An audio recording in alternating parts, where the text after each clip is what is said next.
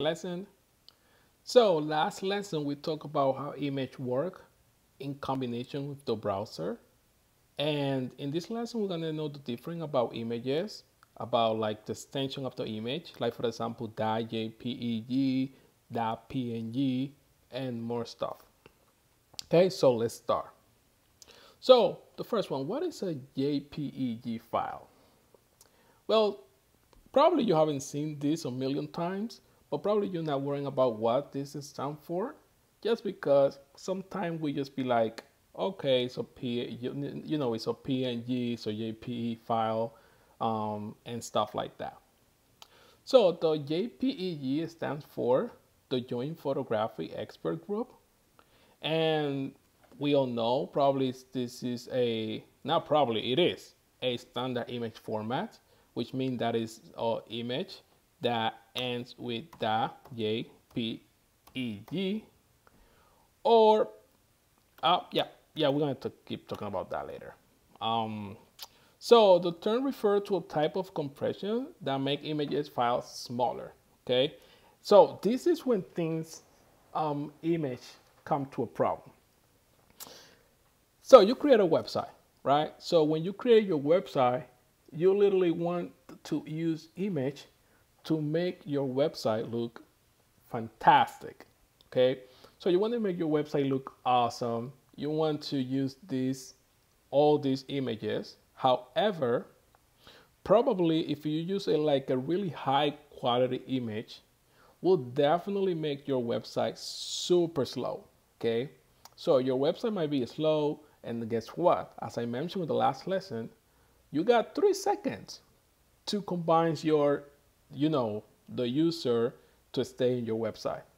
And I mean that if your website is not fast enough, well, definitely they will just go back.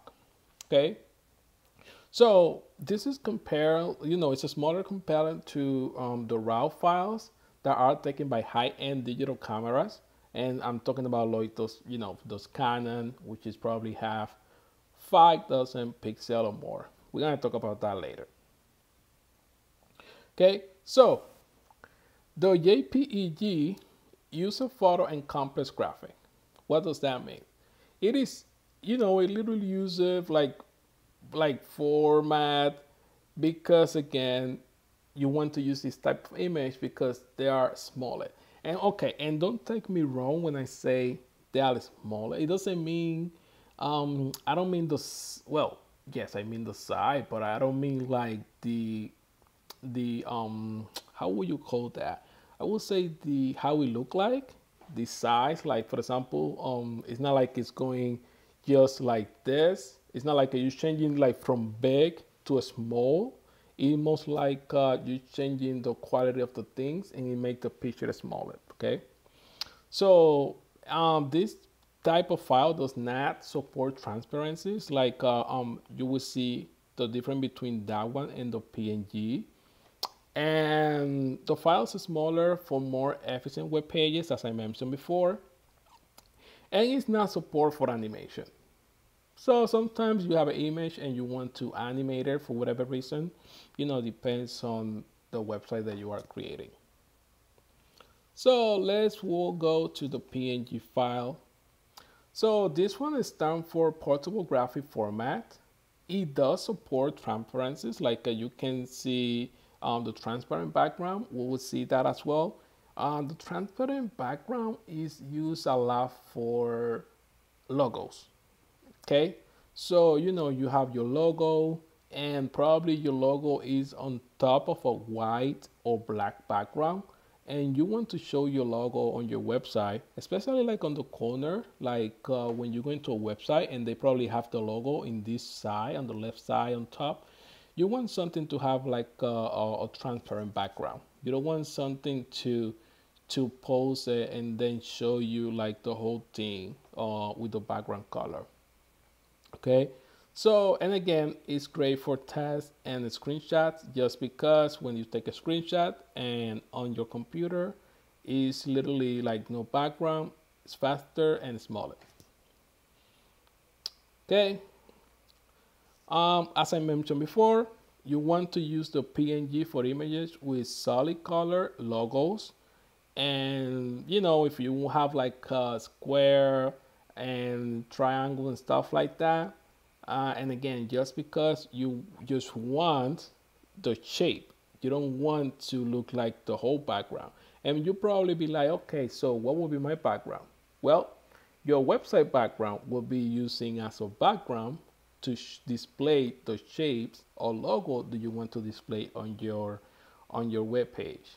Okay, so, and again, this gives you the opportunity like to place your logo anywhere you want without you have to go back and change the logo, the background, you know, the color of the background of the logo, right? So for example, if you have a logo and it has a background red, and you have, I don't know, you have your website that has a white background.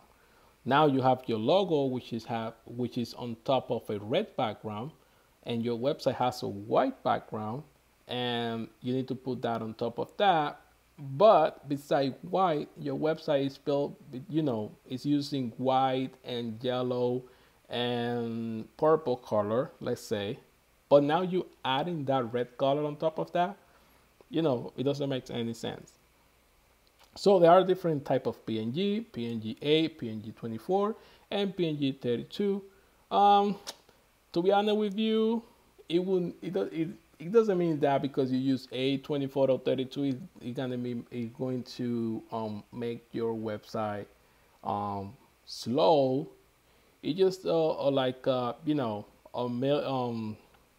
it's like a type of flavor. Okay, we're gonna get into that later as well. And finally is the GIF, which is the GIF. Files, they don't use this at the moment anymore. Like not everybody uses this anymore. Um, they're using it on cell phones, right? Do you know if you have WhatsApp, if you're using Instagram, if you any social media, you probably might see a section down there that is called GIF, and those little images is like 3 seconds of a little video. I would not even say, yeah, 3 seconds, something like that, about 3 seconds. You know, for example, if you have one of those and you want to show someone that probably you don't care something and this is how you do it, you know, you probably be like showing a GIF, just doing this for 3 seconds. It's not a video, it's just an image that has 3 seconds. Okay, so it is short for graphics. Graphic interchange format. It is an image format, of course, which means that is something that is image.gif, and it represents images with up to 256 different colors, and it uses the quality of the image is not perfect. Again, it's something that if you go ahead and see it on your phone right now, it's something that it will not look too clear. It's not that bad for the purpose of what you're trying to do, but it's also not good to just add it in your website and hope to make your website look beautiful. Let's say it will definitely take that flavor out of your website, right? So people don't use it anymore. They used to use it a lot though. When probably they were doing math in, you know, some website that have some math operations, and they were using this thing for just to represent some shape, like jumping around or just like adding numbers, you know, like if you add 4 plus 4 and then they get together and poof, it's like an 8. So you will use a GIF to show that. And it was supposed to look fun though. I don't know. It probably looked fun though, but yes. This is usually how you give some life to your website. So now let's try, we're gonna be trying some of these files here in the next lesson. And I hope you enjoyed this one.